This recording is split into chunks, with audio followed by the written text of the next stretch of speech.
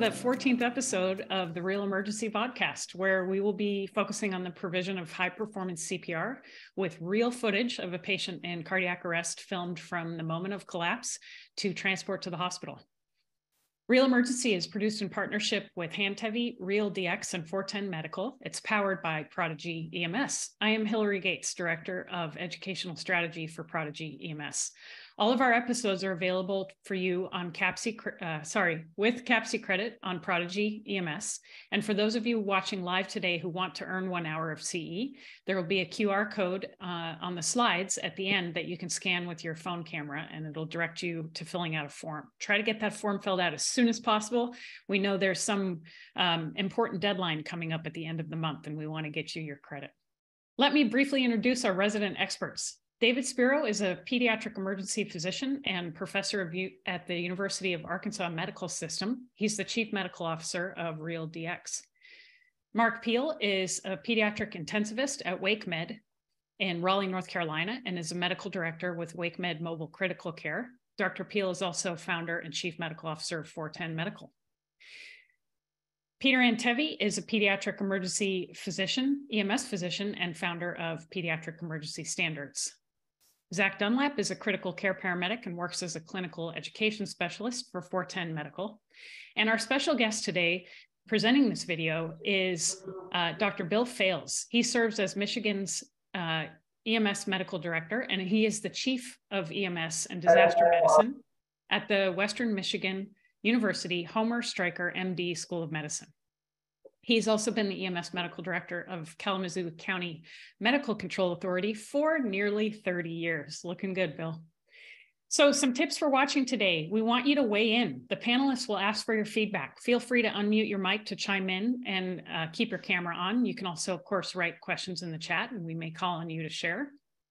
Today, you're going to be viewing footage from a big box store where an employee suffers a cardiac arrest. He receives bystander CPR, and the video overlays the audio of the dispatch, the call taking, telephone CPR instructions, as well as the cardiac monitor audio recording and display. We will highlight the importance of coordinated response and the links in the chain of survival, and we're going to hope to pass on to you all advice for how you can implement these life-saving techniques in your own system. Let's get started. Bill, over to you. Great. Thanks, Hillary. Good afternoon, everyone. It is a great pleasure to be here with everyone today. And on behalf of the Kalamazoo County EMS system, and in particular the agencies involved in this resuscitation, which is the Oshtemo Fire Department, Life EMS Ambulance, and the Kalamazoo County Consolidated Dispatch Authority, we are really excited to be able to share this incident with you. This resuscitation, I think, is relatively typical, good, bad, and I don't think there's a lot of ugly, but good and bad with our system. What was unique is after the resuscitation, one of our firefighters happened to look up and said, hey, look at those cameras. I wonder if this is recorded. One thing led to another, and as Hillary mentioned, we were able to get the store security video, and we were able to kind of combine that with these the 911 dispatch audio and the AED information. What you're about to see is really you got to look at as a 3-act play. So the first act is going to be the collapse of our patient through bystander care. The second act will be the resuscitation of the patient, both BLS and ALS, and then the third act will be the post-resuscitation care. Cut to the ending. We did achieve ROSC and transport the patient. What you're seeing also is provided with the permission of the patient's family for the hope that it will do some good out there. So in this first act, what you're going to see is our patient working. This is at a big box store, as Hillary mentioned, and it's right before the store opened in the morning. He's restocking it looks like the candy aisle at the checkout.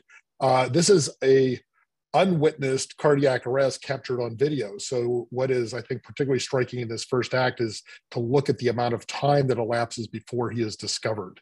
And so when he collapses, and you're going to see what a sudden cardiac arrest looks like for real. If you've never seen one, most of us haven't. At that time, in the upper left-hand corner, there will be a clock kick in that will show the elapsed time since the onset of the cardiac arrest, to put that in perspective. So you'll hear us, you'll see the patient collapse, we'll speed up time, and then you will hear one of the employees call 911.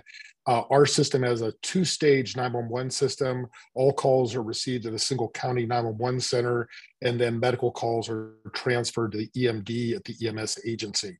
So where prioritization and call screening occur. So you're going to hear that occur, and we'll watch this go through to arrival of first responders. You will see some comments I think Hillary will be putting in the chat that will kind of hopefully raise some questions or some observations that you might consider. So with that, James, let's go ahead and start Act 1.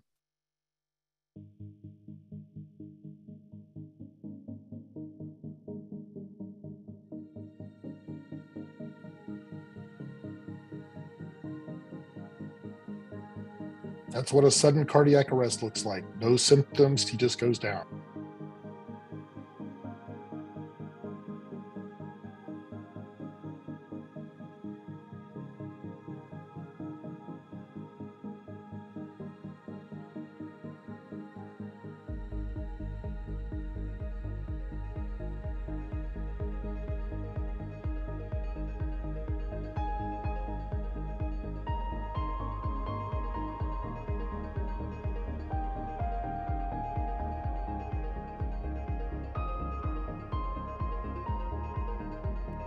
Thank you. After 8 minutes, we now have a bystander trying to render some bystander care. Thank you. 911, where's your emergency? Hi, this is Chris Collins in Kalamazoo, and we need an ambulance. We have a team member down, and we think he might have passed away. We're not sure. We need immediate assistance. What's the address? 6800 West Main. And what business is this? Yes. Okay, and what exactly is going on? He's on the floor, and he's not breathing. All right, stay in the line. I'm going to transfer to the ambulance company, okay? Thank you. Oh, go ahead.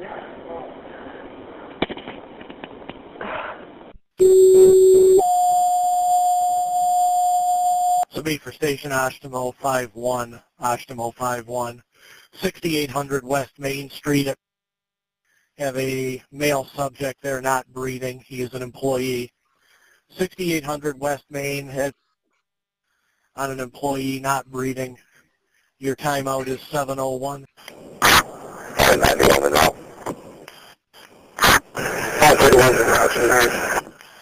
541, I'll show you en route. It is an elderly male. Apparently is turning color. Still not breathing.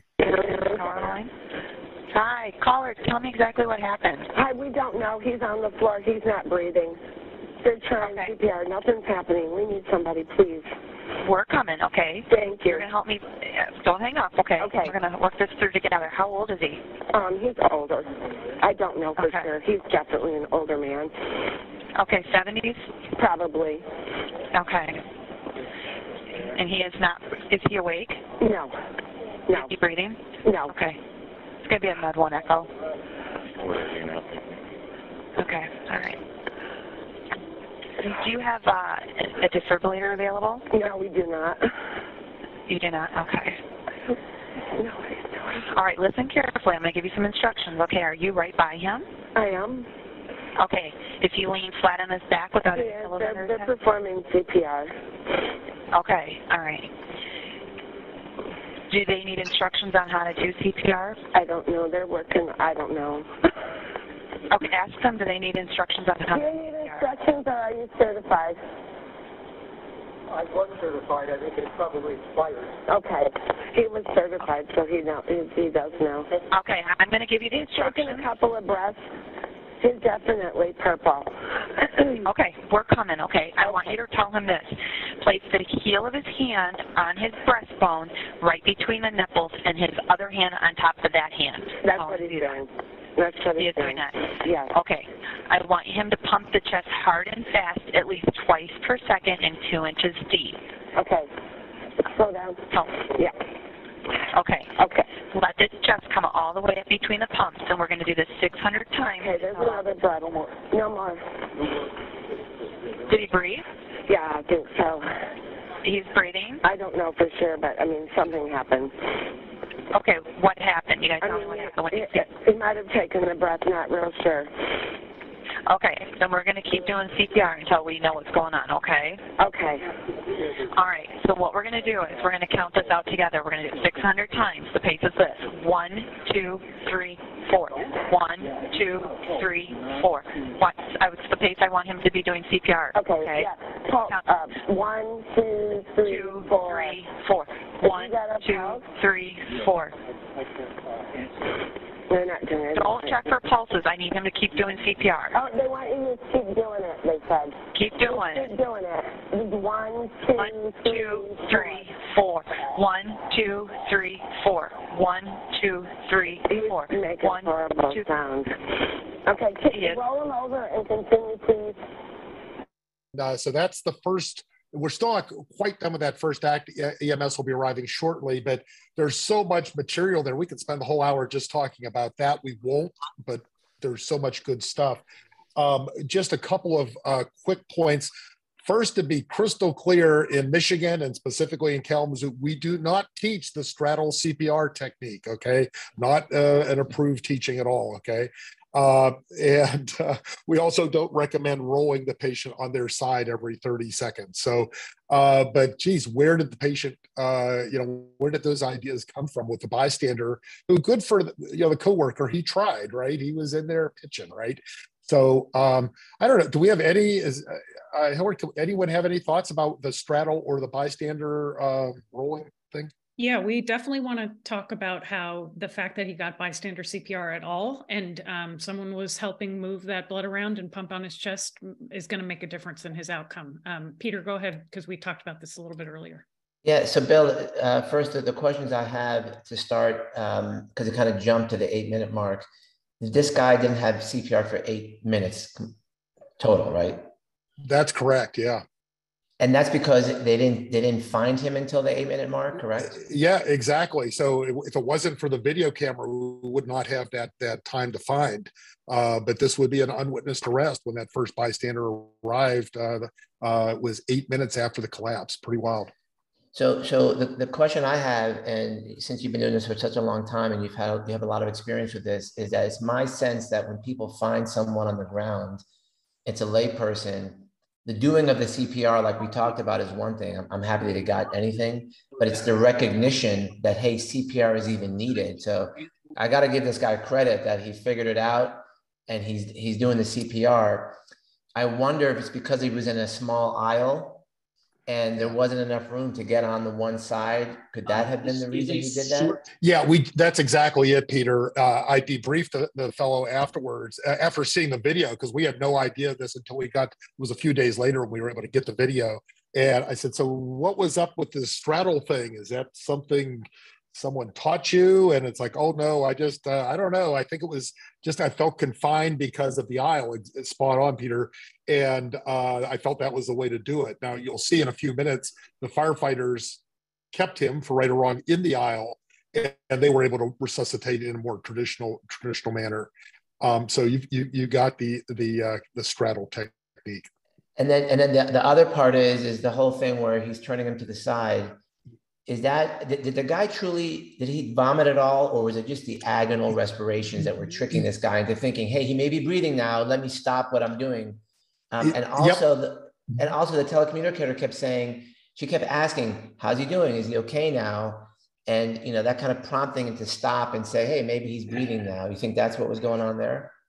Yeah, what we were here, and again, the bystander that was doing the straddle CPR that would roll him, I said, well, what was up with that?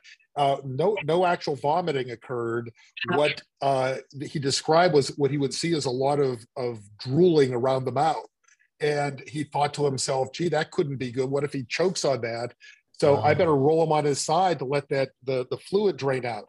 Now, for a non-medical guy, that isn't actually bad thought process there. I think it's wrong, but it's not bad. So he was trying to help the guy. He was doing, and as a CPR instructor, I've never thought to say, if you notice a little bit of drooling around the mouth, like, don't roll them, just keep on pumping on the chest and do your hands only CPR. So I think that's a simple lesson we can take out of here. One other comment too is the question about, you have an AED present. And this prompted us to do kind of an inquiry looking at some couple of large databases on municipal ordinances. And we looked around the country to see how many municipalities had some kind of ordinance requiring AEDs. And looking at hundreds of thousands of municipalities and ordinances, we could come up with like 82 that had some type of an ordinance. Michigan has none. Most of the Midwest have none. So they're few and far between. Peter can tell you about the efforts he made in his own city in Davie, Florida, to not only have AEDs, but also stop the bleed kits. Peter, tell everybody how to do that. Yeah, I'm not going to take credit for that, but thanks, Hillary. My fire chief, Julie Downey, in 2008 said, let's put in ordinance AEDs in all the right size building, etc. And then when I came in, we added the stop the bleed kits. Personally, I'm trying to move Narcan into them now, getting a little bit of resistance, but I think that these kits need to be stocked with everything that we need nowadays. But yeah, good. Bill, do we want to move along to the next clip? I think so. Yeah, that was, again, lots of material there, but we have more to come. So what we're going to see in this next clip is you're going to see shortly the arrival of the BLS Fire Department. And real quickly on the AED, I asked the general manager of the store, why no AED? And it's like, well, the fire department is just a mile down, not even a mile down the road. And they're going to get there so quickly. And this call came in right at shift change. Everyone's dressed, everyone's ready to go. But you can appreciate it. I think we know how that hidden time of getting from point A to point B, a lot of stuff has to happen. So you're going to see the layer is going to be the BLS Fire Department. And then just a few minutes after that, you're going to see the ALS paramedics from a separate agency arriving. In Michigan, we have the fire departments and first responder agencies are staffed by either EMTs or kind of advanced EMRs, we call medical first responders. And our first responders in our county are permitted to use supraglottic airways, which you'll also see. In Michigan, they're allowed right now to use just the iGel airway at that BLS level. So be on the lookout for that. Also, you're going to see something a little bit unusual. We tend to keep the AED on even after ALS arrival. The paramedics will monitor the heart rhythm separately with the limb leads, but we keep the AED on at least for the initial part of the resuscitation. So a lot of systems don't do that, but that's something we've done with some success for quite a while. So you'll see that. And then finally, just take particular note, when the AED is turned on, you're going to start hearing audio recording. And at the bottom of the screen, you'll see the AED rhythm. And you'll see also a clock that will tell the elapsed time from AED being turned on. One of the challenges we had here, while we had, I think, very good CPR, you'll see it took a pretty long time to get the AED attached. And I think that's an important take-home point. So go ahead, Hillary. Or James, please. James, go ahead.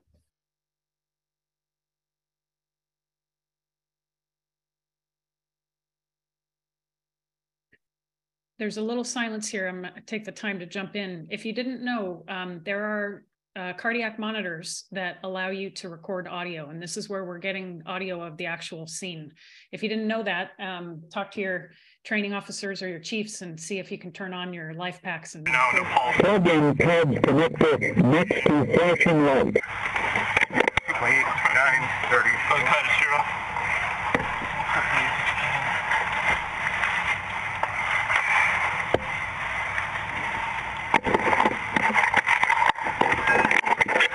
Apply pads.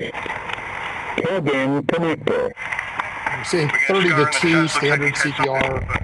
2-person BVM. Observation. All right, we got. Everybody's ready. Pretty good. Everybody ready? Can you grab the fucking unit?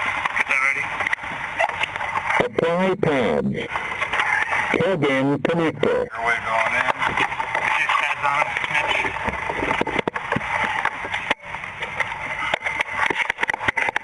Apply Apply pads to patient's bare chest.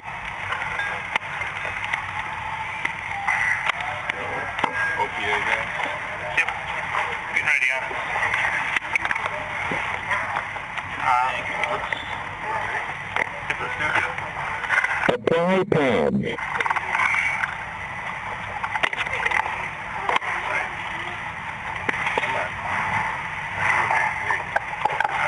Stay clear of patient. Analyzing. Analyzing just a second.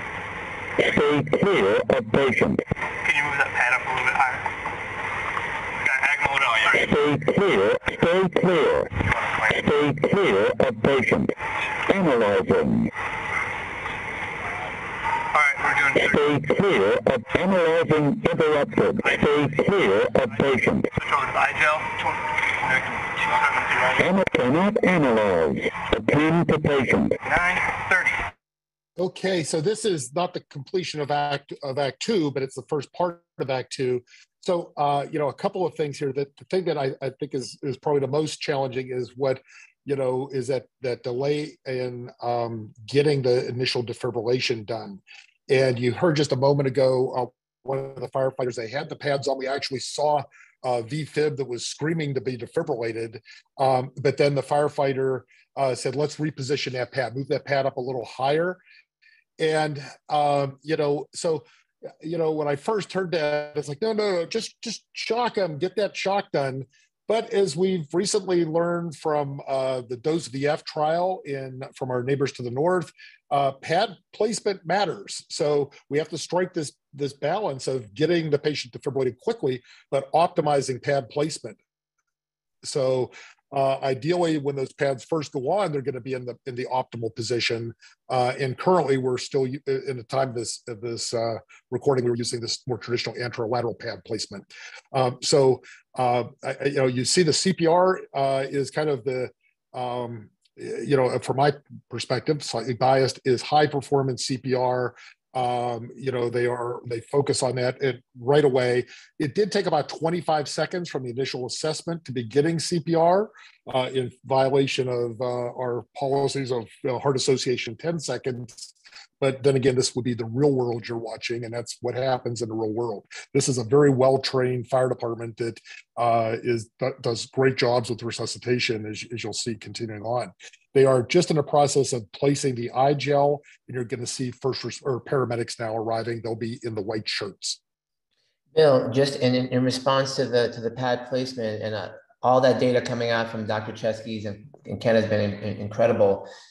An important point that I've learned is that it's that lateral pad that oftentimes is not placed lateral enough, because you want to get that electricity to actually cross through the ventricle. And so truly that pad placement is very critical in the AL positioning.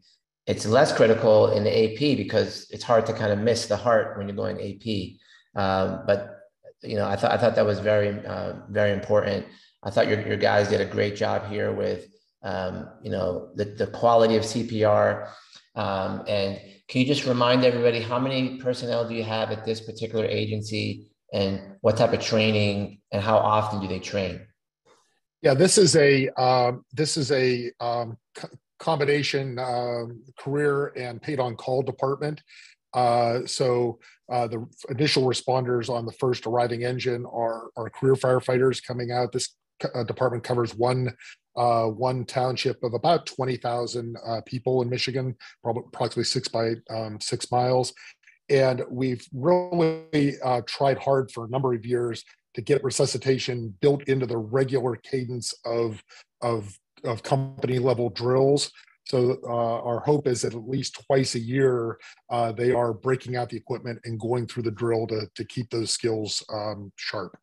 And we also oh, go ahead, Hillary. I'll have a quick comment. Really great question from Lorelei, who asked, did someone go back and train the staff in CPR? And we know in a fire department, there's often, going back to the community after a fire to talk about fire safety. How great is it if there are agencies who can go back on an EMS call and do some retraining or, at least some follow up with the folks who helped in this case? That's a great question. And I hate to say, I don't know the answer to that. Okay. as far as I'm aware, they did not do that, but it's such an important point. You know, and then also the thing we have to always be a little bit delicate about, but should never be a deterrent to CPR is, you know, we don't want to give them the impression that somehow that they failed and caused a bad outcome. So certainly getting, you know, going back and let's say, hey, this is so important, see if we can't get others involved and maybe give us a relief to this poor fellow who is the sole person to administer hands-only compressions. And one of the things that a lot of agencies do that is terrific is they have reunions with the survivors and they try to bring the bystanders back and the crew and the dispatcher and the hospital and all that. But one of the things we forget is that there are plenty of bystanders, more than there are not, who do CPR on folks who don't survive. And one wonderful researcher, paramedic in Canada, Paul Snobelin, has made it his life's work to make sure they reach out to people who gave CPR, no matter what the outcome of the patient was, in order to tell them that they did a good job, they did the right thing, answer any questions that they have, and get some closure for that individual who gave so much of themselves to a stranger. Yeah, he's great. Just I have one quick question. There's a lot of people watching Bill now that are BLS only. And I go around the country and people say, well, I'm only in a BLS. What do you say to those people? If the only people that showed up were these folks, don't they have everything they need at this point in time to save this guy's life? Boy, that's for sure, Peter. Great point. And I think from some of us older, more experienced EMS clinicians, you know, there was a time as a former paramedic, we viewed CPR as something that circulated epinephrine to the heart so that the paramedics would save the patient. And instead, we're really understanding now that high quality CPR, you know, isn't just something to buy time for a defibrillator or buy time for a paramedic to give a medication. It has a direct benefit on the physiology of the heart, reversing myocardial hypoxia, acidosis, making the heart more amenable to defibrillation. This is all BLS. And in a moment when you see the paramedics arrive, what you're going to see with the two paramedics is one paramedic is in doing some ALS interventions in terms of the IV and medications, but the second paramedic is actually backed off and allowing the team to work in more of a supportive role of his partner. Delivered. Begin CPR. Yeah, first on three. Look at this peri-shock pause period. We'll talk about that in a moment. Almost ready. Perfect. All right, Idel's ready. After this breath, let's go ahead and 30. Okay. 2 breaths and we're switching to Idel. 3, 4, 5, 6, 7. You guys start on CPR? 7. Can you open his jaw a little bit for me?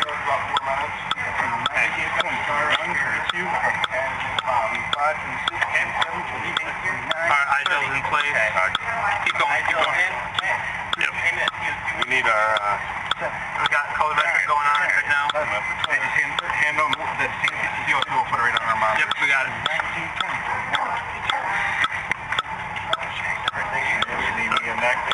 We don't need it, we got the colorimetric on. Or their capnography. Can we get some? 4, 35, 36. You're doing great, Mitch. 39, 45. Alright, 2 holders in place. We're good there. Stop CPR. Stay clear of patient. Analyzing. So lots of good stuff there. So talk briefly about the iGel. So in our county, we were actually a very early adopter of supraglottic airways, going back to 2007, and we've gone through a variety of different iterations. Back then, it was just an alternative to endotracheal intubation for our paramedics, and this was on the heels of the AHA's most current update from 2006. So we've gone through various supraglottic airways. Several years ago, we expanded with the iGel airway to the BLS level, as you're seeing here. So the BLS crew is inserting the iGel. For our system, we strongly promote first breath colorimetric capnography, which is something we don't otherwise use much in our system. We're fortunate that we have a relatively short time for ALS arrival, so we quickly transition to waveform capnography. But we think at the BLS level, sometimes simpler is better. And in this case, the paramedic is all set as the IGL is going in. They have waveform capnography, so you hear a little bantering about, no, hold off of the colorimetric, let's just go directly with first breath waveform capnography. So we think that really was a good thing. One of the things that you'll see, you're going to see several different defibrillations. The first three are going to be AED semi-automatic defibrillations, and then we'll finally see a manually delivered defibrillation. When you see that, the first defibrillation you saw, and you're about to see these other defibrillations, look at what we refer to as a perishock pause, or in other words, the hands off the chest time before and after the defibrillation. When we're using an AED, the initial, most of our current AEDs, we have some new technology that may be changing that, but you can't be doing compression, so you have to pause. So that forces us to be off the chest. Then the hands of the patient are really with the computer and the AD.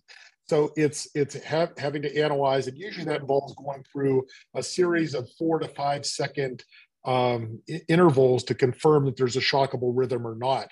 So we're talking about 9, maybe up to 14, 15 seconds for that analysis to occur while we're not pushing on the chest. Then it determines a shock is delivered, the shock is administered. Now it's on us to be able to immediately resume compressions. We don't need the team leader to say anything. We should just be getting right back on the chest. That's our control. Everything up to that is really in the hands of most of our current AEDs. We have to let them do their job. But then you'll see what will happen with our final defibrillation, the fourth defibrillation, in terms of shortening that perishock pause. So Bill, is there use then for AEDs that have that switch that can be turned into manual? Because right now, the comment I wanted to make is that in my own system, the LifePak has an AED mode. And when I first came into my system, there was one agency using the AED mode, and it was just eating up a whole lot of time. Can you discuss the AED mode on the manual mode on an AED and on the LifePak or the Zoll? Yeah, so we made a decision a number of years ago. We've since replaced our AEDs with a newer generation AED, but to use AEDs that had the ability to do manual defibrillation for the reasons you'll see shortly. Now with newer generations, that feature is less common in newer generation AEDs, and I think what's more important is the concept. And for that initial those initial shocks, we tolerate that pause in the perishock pause for the computer to analyze. But after things settle down, that's when we really need to, if we're still in a shockable rhythm, have some ability to defibrillate manually. Whether that's with an AED with a manual mode, or more commonly, it's a time to switch to the big boy or big girl defibrillator, the ALS monitor, where we can deliver those shocks. If we're using an ALS monitor and we're in the AED mode of a conventional ALS monitor, then that just should simply be just switching from the AD mode to the manual mode. I would argue sometimes still with task saturation that is so often with us during resuscitation, there's some intrinsic value, even with a paramedic crew walking through the door first, to flip that monitor on the AD mode while you're getting the resuscitation fundamentals in place, and then once you've got a moment, then flip it to the manual mode. So I don't know if Peter, did that answer your question adequately? Yeah, no, I think that everyone listening today needs to kind of go back and evaluate that, and then add that into the training. And that was really what I wanted to mention, is that you have to know what your equipment does or doesn't do. Last comment, Sheldon Chesky's in Canada, when they did the double sequential study, they had to have their AEDs rewired, if you will. I don't know what they did, but they had the manufacturer do it so they can make them manual mode, right? And for those of us who are now doing double sequential, if the AED can't do it, then we have to bring 2 big boy monitors, as you call it, to the scene. And that's not so easy to do for a lot of people, so. Good. I want to highlight a few amazing comments in the chat. First of all, Rob Lawrence has pointed out, rightly so, that we have a few sudden cardiac arrest survivors in the audience, and we would love to know if you want to just tell a quick part of your story in the chat. That would be great. Secondly, we've put up some links to some of the research that we're discussing, including Paul Snoblin's research. And Dr. Maya Dorset is talking about mechanical CPR as well in the chat, so make sure you check that out. John says it takes a progressive organization to share this video with the profession so we can all learn and benefit. And I wanted to make sure everyone heard that, because we learn from each other. And that's one of the things that we love doing in Real Emergency. And we thank Bill Fales from the bottom of our hearts that that he's able to be so open and willing to share this and help us all learn. So that's pretty exciting. The other thing that another person named John Kerr this time pointed out is we didn't see anyone checking for a no CPR necklace or bracelet and paperwork on the patient as the CPR and AED was initiated at all levels. You know, certainly in the chaos of the first parts of the call, that's not something with an unconscious patient and no family members nearby. I would not think that that's something that's always in our minds, but very good that that John talked about that. Good. I think we're ready to keep going. We're getting close to kind of the latter half of our presentation. Interrupted. Stay clear of patient. Analyzing interrupted. Stop all motion. Hold on for a second or analyze. Begin CPR. Stay clear of patient. Analyzing. Stand back. Stay clear of patient. Shock advised. Stay clear of patient. Deliver shock. Shock delivered. Alright, go ahead and get going here. Begin CPR. Okay, 6, 7. Okay, one shock is finished there. That's our second shock total. Hey Mike, he's got strong agonal breathing too. Yeah. Okay, let's check a pulse for the next one. I'm going to start an IV. First, right here. Alright. Check my level. Right now. 40. Thank you. My bag's not. Then I don't. This 119. Hold them all. You got 2. You can just unbutton it. Stop CPR. Stay clear of patient. Analyzing. We have a pulse. Stay clear of patient. Shock advised. Stay clear of patient. Shock delivered. Start CPR. Begin CPR. Effie going in? You're good. Okay.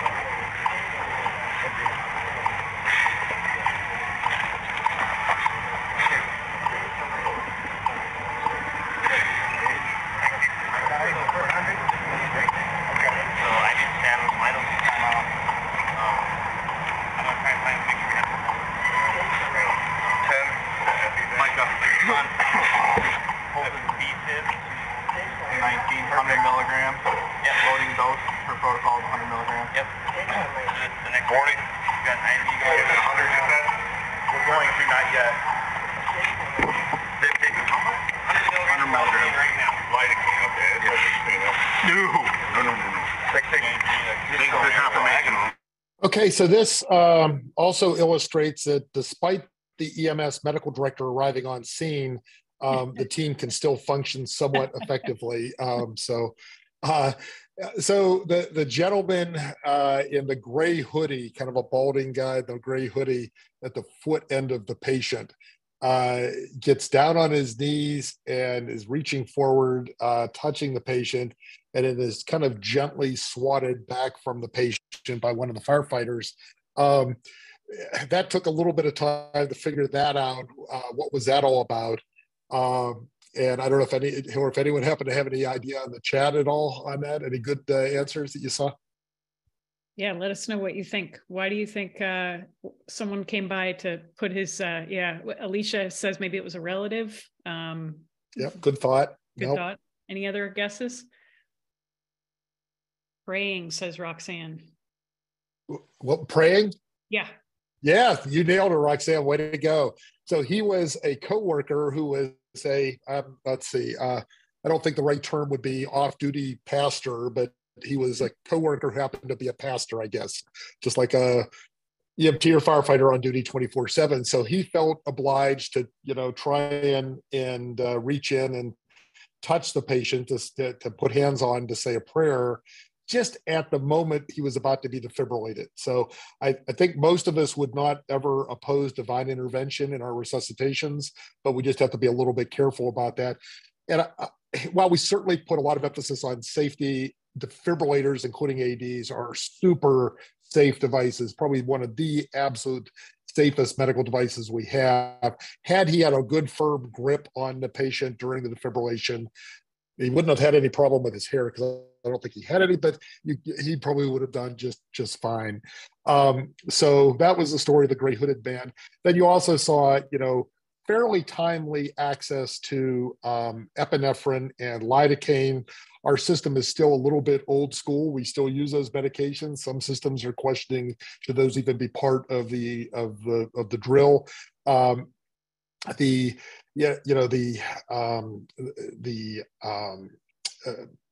Paramedic 2 trial from the UK really didn't demonstrate much benefit, if any, in achieving good outcomes, neurologically intact survivors. The delay, though, it was about just a 21-minute interval from the 999, their 911 equivalent call, to arrival of the paramedics, or told the delivery of the epinephrine. In Michigan, we looked at that. Ours is a little bit better. We were about 14 minutes from 911 call to delivery of epinephrine. So I think we're still struggling with, does epinephrine have a place in modern resuscitation, at what dose, at what delivery system? And I know there's all kinds of different opinions on that. The same with lidocaine or amiodarone. We switched to lidocaine a number of years ago from amiodarone without strong evidence that one is better than the other. Just technically to deliver it, just with the pre-filled, and old timers know what this means, getting that pre-filled syringe attached and administered it just seems to be a little faster with lidocaine. Thoughts, team? Yeah. So Bill, and I wanted to get Maya in, or get Mark and David in, because the folks are doing an amazing job, clearly with the intention of staying on scene. And we have some physicians here on the call, and I want them to at least reiterate or tell everyone on the call how they feel that, I think for a long time people just felt like we need to get these people to the hospital. So Maya, maybe we'll start with you, go to David, and then Mark. What are your thoughts on staying versus going? I think they absolutely need to stay. And I think that this is also particularly staying in a public location, right? Because very often we have stay on scene, and then there's the public location aspect. And sometimes the public location is cited as a reason to move early, which is, right, like would have been a disaster for this particular patient. So as we sort of all look to see the care that they arrived, it would have completely interrupted the priorities of care, which, well, we got the medications on board, we got those other things on board. Really, the priorities of care were uninterrupted CPR and good quality compressions. And so the big kudos is they stayed on scene in a public location and continued to provide good care to this patient past the 20-minute mark, because this patient remained in ventricular fibrillation. Right. And you know what I think to that comment, Maya, is that if you're really good at what you do, you want people watching you. That's my opinion anyway. But David. I agree. I think they're role modeling really good care. And I think the key thing to comment, just to add what Maya said, is that the continuous excellent care of BLS is key. I know we talk about ACLS, but the continuous excellent BLS performance is important to sustain. So I agree with Maya. And David, as someone who does pediatric emergency medicine, like me, right? What are your thoughts if this was a 2-year-old kid? Same thing, right? Same thing, and it's a different thing, because unfortunately, many of the young children that we see are unwitnessed arrests, and oftentimes they're futile. But the fact that you have an opportunity like this, or with a child potentially that is a witness arrest, you would want to try to continue BLS. And I always focus, when a child comes into the ED, I always focus the team on BLS, that who's going to be doing the switch outs, the timing, and it's BLS, BLS, BLS is so key and critical. Great point. And Mark, as an ICU doc, and by the way, it's really the ICU people who write our out-of-hospital guidelines. What are your thoughts? You're a pre-hospital guy who happens to be an ICU doc. What are your thoughts on that? I think it's obvious here that effective on-scene interventions made the difference and saved this guy's life. So no question about it. And it may often be that the hospital providers think just get them here to us and we'll fix the problem, when it's actually for cardiac arrest and trauma and other conditions, other time-sensitive conditions, performing effective interventions, resuscitation on scene in the ambulance are important. And this whole scenario demonstrates that incredibly. I will say, I felt bad for them being crammed into that little aisle, and I wished I kept wanting to pull the whole group out into the bigger, into a wider space. But are you kidding, Mark? That's our jam. We get people next to the toilet. That's how we roll. And I'll just say one other thing, just the value of the video and the video review in our own. I wish we could video every one of my own resuscitations, because I know there'd be tons of opportunities for improvement in every one. But I think the value of this, and Bill, thanks to you and your team. I know there's some of your trainers on here. Just thanks for being willing to share it and help us all learn from the small opportunities there are that we have here to learn. So thanks for bringing it. Mark, great comments. And I'm going to bring in Zach. So Zach, you've been in many situations where you're the guy and they're all looking at you and your team. How do you feel in these situations, like Maya mentioned, in a public place? What's your mindset, your state of mind? Well, I think the number one thing is to train for it. So usually we train in a nice open area where it's nice and quiet and we're just kind of going through the motions. So you have to train in this type of environment. So whatever that looks like for you, with a lot of people, a lot of things going on, when you're actually in it though, you're in the moment and you're doing what you're trained to do. To Dr. Spiro's point, the little things are what matter in this. So we say, okay, everybody agrees that it's all about BLS care, but I would take it a step further and say, it's all about where you place the pads the first time. It's all about how you insert the eye gel. It's all about, how are you communicating to limit the time off of the chest, the slow peri-shock pauses, all of that stuff. Those little things are what are going to make the difference. And then once you get the basics down, we all can go our own, kind of way on what we think as far as what we should be doing is at the progressive level. But the basics are what really matter. And to get that nailed down, recording what you do, as Dr. Peel said, is so important. So even if you don't have body cams and you can't do it live, record your scenarios in your training. I guarantee you'll be shocked to find out how long it takes you to put a Lucas on usually if you're not training for it, or how long you actually stay off of the chest, how long it takes you to get access or put an epi. And recording what you do, you'll find out that you're probably not near as good at doing some things as you think you are. And you're maybe a lot better than maybe you weren't. So I would highly, highly recommend to record what you're doing. And there's been a lot of questions about pit crew CPR. One thing, comment on that is I think you've got to do it. The main thing is it's assigning roles. So regardless of who is there, whether that's a physician or a police officer, BLS, ALS, everybody has a role in a position. It eliminates some of the chaos and makes it more efficient. So that's a point that I would really like to drive home. And then lastly, immediate feedback. Immediate feedback to crews is so important, good, bad, ugly, and different, because the longer that it goes, our minds wander and maybe we don't realize how long it was that we did certain interventions. And so that immediate feedback from your quality improvement team, your medical director, is super, super important. Great. And I'm going to jump in with one really important question because it really gets to what we're talking about. What is the time frame? Is it arbitrary? When do we declare that this can be terminated? Or is it based on a rhythm, or is it a little bit of both? For those people who are not incorporating this in their agencies right now, what guidance can we give for many of the docs on the call in terms of how long we stay on scene before we make a determination?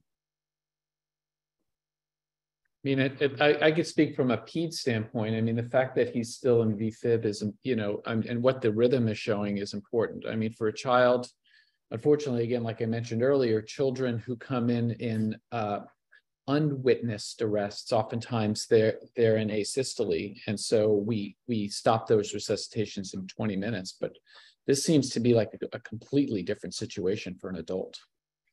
And Hillary, Oh, go ahead, Mark. I was just gonna call out Joseph Zalkin's comment that 40 is the new 20. 40 is that. Yeah, so that's about the amount of time they spent, right, Bill? Yeah. Yeah, exactly. 40 total minutes until they got Rosk, right? Well, until they got him out of there. 40 from the time of the arrest till the time he left the scene. Yeah. But our motto, and I haven't yet been able to get the team to paint this on the side of their rigs, work them to death on scene. And it doesn't really have much appeal from a marketing standpoint, but that's the concept is, and it's a mindset that the troops have to believe in. And when you start to see some good outcomes, cardiac arrest, sudden cardiac arrest can be a survivable condition. We saw that recently in an NFL game, right? So, it's not by accident. It's because we're working them and we're working them aggressively on scene. The 40 minutes, I think, is reasonable. We have almost every year 1 or 2 arrests that are 40 minutes or longer, and often they're in and out of resuscitation, et cetera, but still can have a good neurologic outcome. So, like any complex medical decision, it requires you to look at the totality of information. And, this is really hard to have a rigid, we've hit 40 minutes, then we stop. There are some patients where you stop well before 40, unwitnessed, asystolic the entire time, low end tidal CO2s. We're not working those for 40 minutes. But this is a patient with, even though it was unwitnessed, he's giving us something that we can work with. So Maya, go ahead, and then I'll go after Maya. Yeah, we got to wrap up quickly. So let's do just a few more comments, and we'll show the last part. I was going to say that the rhythm is everything, and it depends what other resources you are. So you should never transport a patient for, the only thing you should ever transport is that the patient needs a resource that you don't have. And I think the only one that I can really think about in cardiac arrest is ECMO for refractory VFib. So if you're not someplace where you have ECMO for refractory VFib and a distance that it's going to make a difference, then there isn't something that you're going to be transporting them for. You have everything else that you need. I love that comment. That was one of the comments I was going to make. So thanks for making that. And the other one, other people have mentioned, the end tidal CO2 is a huge, huge marker here. I can say that we brought people to the hospital with good end tidals, and the doctor basically says, how long have you been working them? Oh, 30 minutes. And then they walk out of the room, literally. So we have to stop thinking that it's just a matter of time. Eric Jager had a great comment in the chat as well. So great comments. Hillary, I'll get it back to you. Yeah, let's show the end. Everyone wants to know what happened. So let's get the information about what happens with the last part of care. And then Bill, you can tell us what happened with the patient. Deliver shot now. Press the flashing orange button. Shot delivered. Let's run expression. Give us a minute. Let's prep a second. So now a 3-second peri-shock pause with manual defibrillation in this case.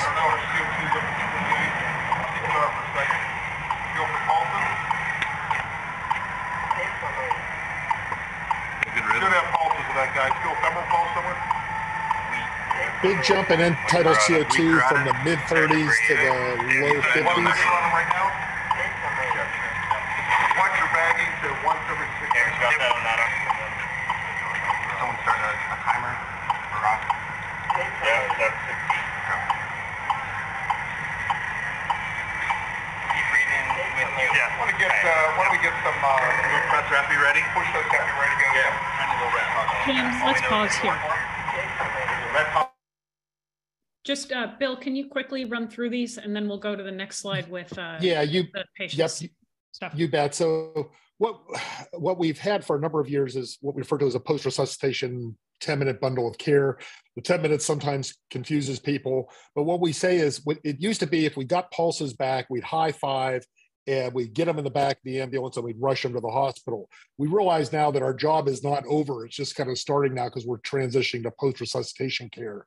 So we get pulses back in our system. We give them a permission to have 10 minutes on scene to get this stuff done. If they get it done in 7 or 8 minutes, they can go to begin transport. But full set of vital signs, 12 lead EKG, optimize hemodynamics. We shoot for a systolic blood pressure greater than 120. IV fluids wide open, which almost all of our cardiac arrest patients can tolerate fine. Even if their pressures aren't bad, and often they're at the heels of some epinephrine, so they come out somewhat hypertensive, that can fizzle out pretty quickly. We will have what we refer to as push dose epinephrine, cardiac epinephrine diluted by 10 to 1 to 100,000. And then optimize oxygenation of maniacal attention, as Dan Spade would say, to avoiding hyperventilation, making darn sure that airway is well secured, and then drawing up and having ready sedation medication so that if the patient does start to buck the tube, you've got something ready to go. And then the next slide, real quick, we'll do his vitals and then talk about his outcome. Yep. So this kind of reflects that hypertension, 159 over 116, probably coming off that IV milligram of epinephrine that was administered. The EKG is probably hard to see. In these defib patients, the 12 lead EKG, while it's important and we do it, what we see is it's often kind of all over the place, very dynamic until the patient kind of settles down. In this case, we saw some ST segment depression, but no clear STEMI. Subsequent blood pressure started to trend down, 147. The patient started to buck the tube. We administered midazolam for tube tolerance.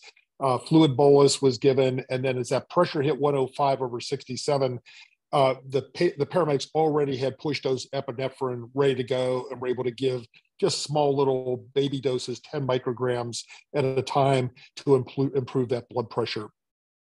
Do you have a final outcome of the patient? Yep, coming up next. Okay. Go ahead. Yep.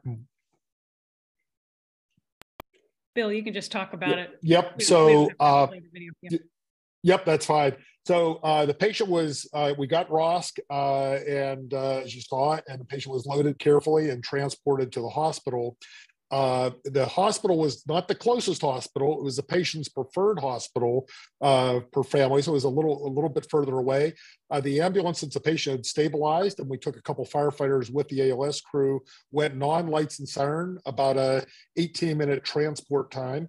And the patient went for coronary angiography, where his coronaries were opened. He had no culprit lesion. This was a primary dysrhythmia that got him a automated implantable defibrillator. He was on a ventilator, not looking too good for about 3 days. On the 4th day, he started to show neurologic improvement and then rapidly improved to where he was extubatable, was discharged from the hospital neurologically intact, and is actually back to work in that same store, which is quite cool. Just a little extra cool part, we found out he was a retired firefighter, former firefighter and retired police officer, and his wife was a retired police officer. So that made it even extra special. Outstanding. Thanks. Bill, again, this is just outstanding. We have Alicia who says, straddle CPR does work. Yeah, I just want to say I'm getting chills. This is the kind of thing that we all work for, and what an honor to have you here and speak with us. And thanks to the family to allow them to allow us to learn from this experience. So thank you. We are just getting tons and tons of great feedback here for this high performance CPR episode, mostly because we're so thrilled that Dr. Fales was here to give this to us, and it wasn't death by PowerPoint. And Hillary, so first of all, I want a huge thanks to Bill for everything that you do. I don't know if many of you know this, but Bill is just an incredible educator, and he gives his presentation to new and incoming medical directors. I remember seeing this and I was floored. I'm seeing it again for the second or third time and still floored by it. So thank you so much. The comments and the bantering and dialogue has been great. I appreciate the opportunity to be here today and to share our story. Keep up the fight, and everyone stay safe. Take care of yourselves out there. Thanks so much.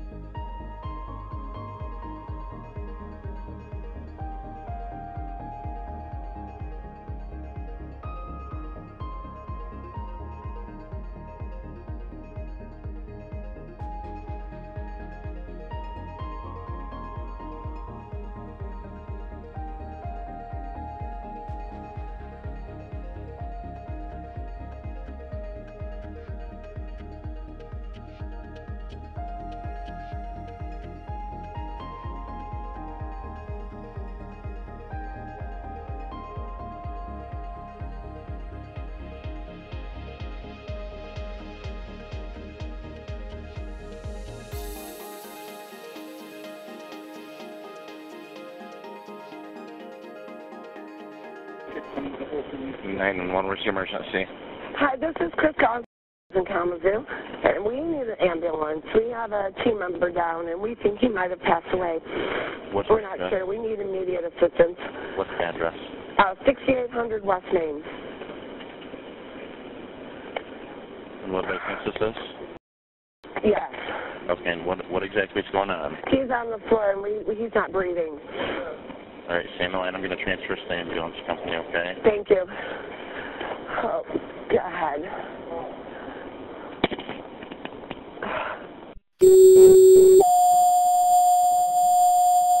Submit for station Oshtemo 51, Oshtemo 51, 6800 West Main Street. Have a male subject there not breathing. He is an employee. 6800 West Main has on an employee not breathing. Your timeout is 7:01.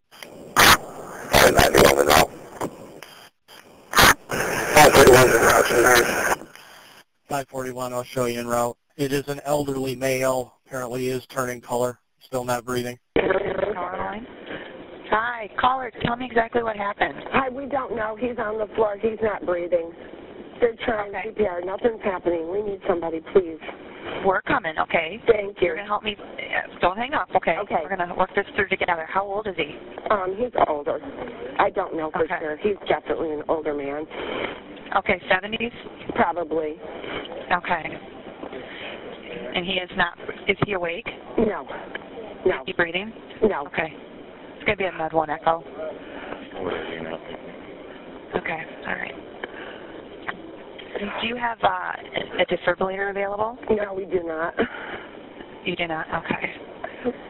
No, all right, listen carefully. I'm going to give you some instructions. Okay, are you right by him? I am. Okay. Is he laying flat on his back without a pillow? They're performing CPR. Okay, all right.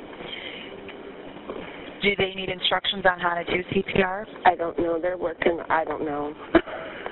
Okay, ask them, do they need instructions on how to do CPR? Do you need instructions, or are you certified?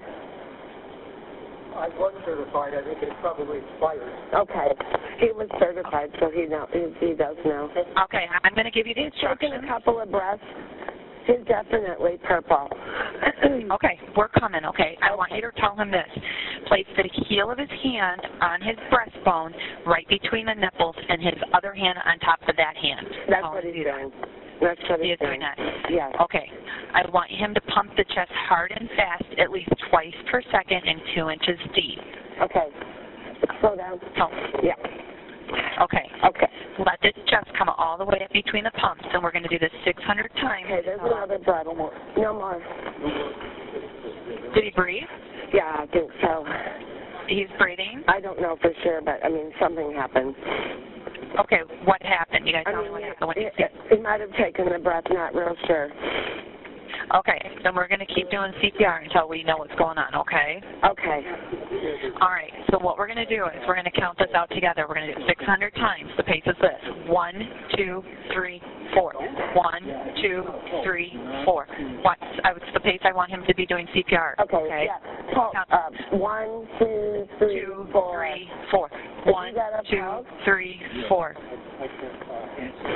They're not doing it. Don't check for pulses. I need him to keep doing CPR. Oh, they want you to keep doing it, they said. Keep doing it. Keep doing it. 1, 2, 3, 4. 1, 2, 3, 4. 1, 2, 3, 4. You make a horrible sound. Okay, roll them over and continue, please. 1, 2, 3, 4. Keep doing it. 3, 4. What's he doing? It's like Is he responding? No. No, okay. 511 on scene at 7:02. All right. 1, 2, 3. Okay, Are they doing ambulance CPR? is here, I think. Down here! Okay. Don't stop doing it. I want you to keep working on them. Keep 1, going. 2, 3, 4. 1, 2, 3, 4. 1, 2, Can you ask them to go? The ambulance is coming.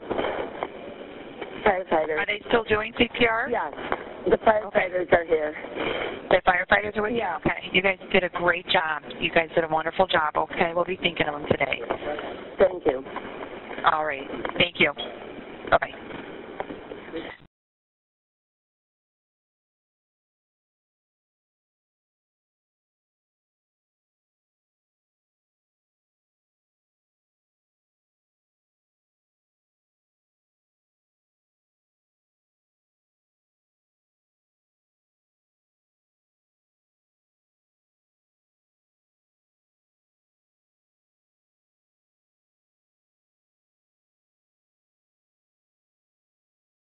No, no pulse. Plug in pads connector next to flashing light.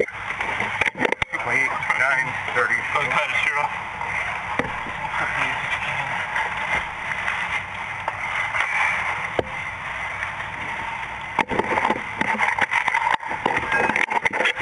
Apply pads.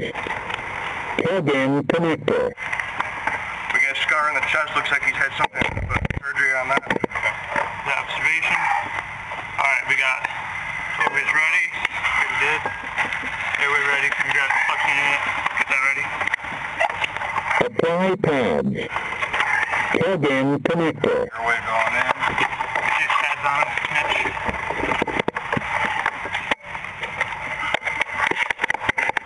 Apply pads to patient's bare chest. OPA there. Yep. Getting ready, huh?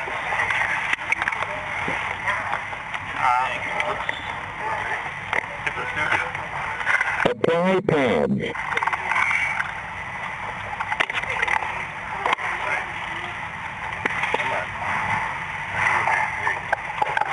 Stay clear of patient. Analyzing. Clear. Analyzing just a second. Stay clear of patient. Can you move that pad up a little bit higher? Diagonal it up.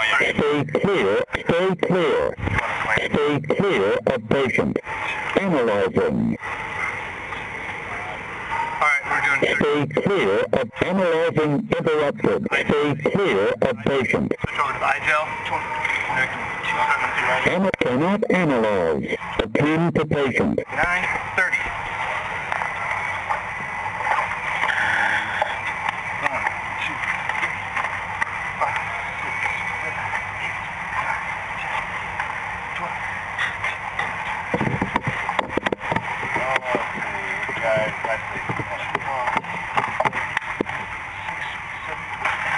9:30. Good chest rise. Stay clear of patient. Analyzing. Go ahead and Analyzing interrupted. Stay clear of patient. Analyzing interrupted. Stop all motion. Alright, let it analyze. Analyzing. Stay clear of patient. Analyzing. Shock advised. Stay clear of patient. Shock delivered. Shock delivered. First shock. Back. Begin CPR. Yeah, first shock. 3. Okay, forward. I'm going to slip it through right here. Yep. It's not. We got the eye gel almost ready. Perfect. Alright, eye gel's ready. After this breath, let's go ahead and 30. Okay. 2 breaths and we're switching to eye gel. 2, 3, 4, 5, 6, 7. You guys starting CPR? 7. Can you open his jaw a little bit for me? Okay. 1, 2, 5, 6, 7, 8, 9. Alright, eye gel's in place. Keep going, keep going. Yep. We need our, we got colorimetric going on right now. Hey, just hand on the CO2, we'll put it right on our mouth. Yep, we got it. 19, 20. Need me in next again. We don't need it, we got the colorimetric up. Or the capnography. Can we get some? 34, 35, 36. You're doing great, Mitch. 39, 40. Alright, 2 holders in place. We're good there. Stop CPR. Stay clear of patient. Analyzing. Analyzing interrupted. Stay clear of patient. Analyzing interrupted. Stop all motion. Hold on for a second, we're analyzing. Begin CPR. Stay clear of patient. Analyzing. Stand back. Stay clear of patient. Shock advised. Stay clear of patient. Deliver shock. Shock delivered. Alright, go ahead and get going again. Begin CPR. Okay, 6, 7. Okay, 1 shock and finish there. That's our second shock total. Hey, Mike, you've got strong diagonal riding too. Yeah. Okay, let's check a pulse for the next one. I'm going to start an IV. First, right here. Alright.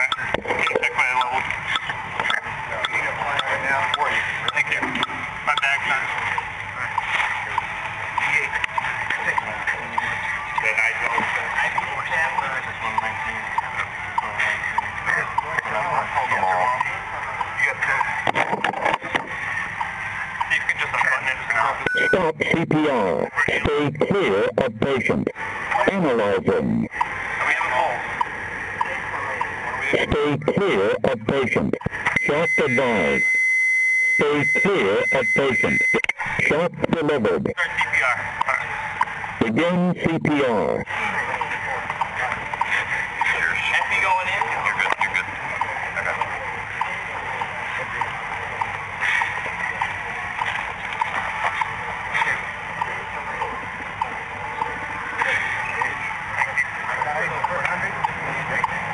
So I did stand with my little time out. I'm going to try and find a picture here.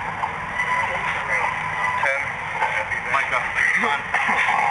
Open B-tip. 1900 milligrams. Yep. Loading dose per protocol of 100 milligrams. Yep. The next 40. You got an IV going. 100, you said? We're going to, not yet. 50. 100 milligrams. Right now. Lidocaine, okay. No. 60. Big confirmation. Yeah, he's still fighting me. Yeah. Looks like 70. Stop CPR. Stay clear of patient. Analyzing. Analyzing interrupted. Stay clear of patient. Stay clear of patient. Begin CPR. Feature manual. Both? There you go. Manual right there. Hit the one on. Manual override selected. Charge. Charging. Deliver shock now. Press the flashing orange button. Shock delivered. Let's run expression. Stay with the manual. Let's prep a second epi. You're hitting the wall on his chest. Down. 20. You want a second epi? I don't know. Let's do CPR for a second. Go for pulses. Should have pulses of that guy. Still femoral pulse somewhere? Weak carotid. Starting to breathe. Yeah, he's doing that. On him right now? Watch your bagging to once every 6 minutes. Got that on that. Someone starting a timer or off? Yeah, that's 6. Keep breathing with you. Yeah. Why don't we get some press epi ready? Push those epi ready to go. Yeah. Tiny little red pouch on that. All we know is that you work for it. There's a red pouch inside the red pouch. Yeah, 115, I guess.